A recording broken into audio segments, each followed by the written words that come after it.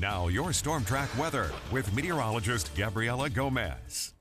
We're off to another chilly start this morning. Improvements from yesterday. We're not in the 30s, we're in the 40s, closer to average for this time of year, but we do heat things up above average later this afternoon. We stayed in those 60s yesterday. Today could be making a run for 80 degrees. We have quite a few temperature swings out ahead of us. Warm today, cooler tomorrow, then we'll warm back up into the middle part of the week and cool back down by the end. So lots of ups and downs as we anticipate a cold front Thursday that'll bring in a couple chances for rain really off and on, and not something that everyone is expected to see.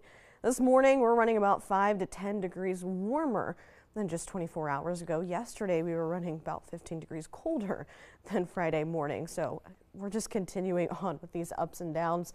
Clear and quiet this morning from Emporia to Topeka. Really not too bad to start off our Sunday. 45 right now, average low usually upper 40s, so we're not too far off from that. Winds are calm and should stay light for the next few hours. We may get them to pick up later this afternoon. 45 in Burlington, same for Manhattan. Emporia just shy of 50. Concordia holding on to 51. Same for Sabetha this morning. We're going to heat things up most in the upper 70s, but a few spots definitely could get into some low 80s later on this afternoon. We'll hold on to sunshine though. Those winds should stay on the somewhat lighter side, but still a nice little breeze there. These were our highs yesterday, low to mid 60s for pretty much the entire area. It felt great out there. Today is going to be a little bit warmer as we wrap up the weekend. Winds will be a cooler breeze from the northwest, 10 to 15 miles an hour for most of the area. Still going to warm up though. It's not going to stop us from doing so. Winds light through the night and should stay on that lighter side tomorrow as we cool things back down for the start of the week. Overnight lows stay pretty consistent. We'll get back into some 40s tomorrow morning. Through the afternoon, may stay in those upper 60s, some spots getting close to 70.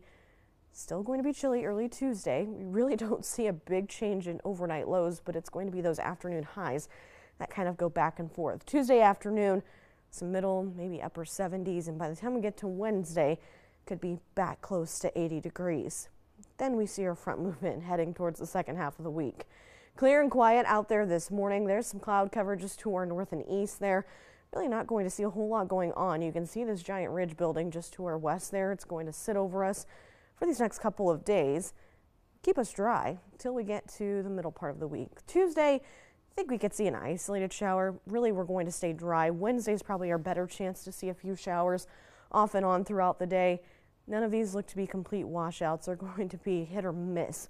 Thursday, a lot of the rain was once hitting us. Now models are backing off and pushing it a little bit further northward. Still a chance we could have a few showers Thursday, but may see a better chance for some rain early Friday and maybe a stray shower or two heading into very early Saturday. So very hit or miss. None of it looks super promising to give us at least that rainfall we desperately need, but some 60s tomorrow.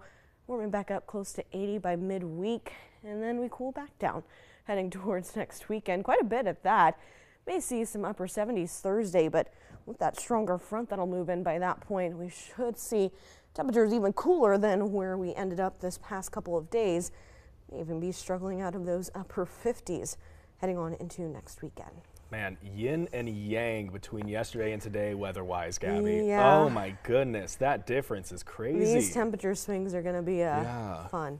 Oh man, just mentally set in that every now and then we're just going to be back in, July of 2023. Yeah. And then your mind will be a little bit better there, I didn't turn the heat on yesterday. I haven't caved yet. Usually I'm usually always early to kind of flip the switch, but I feel like you can't because it's going to get warm, Exactly, yeah. And then you'll be mad at yourself when it's hot inside and out. So I'll just keep it cold and I'll just bundle up and we'll be okay. There we go. We will make it through. We'll eventually get to a consistent fall one of these days. It'll get here, There we go. Well, hey.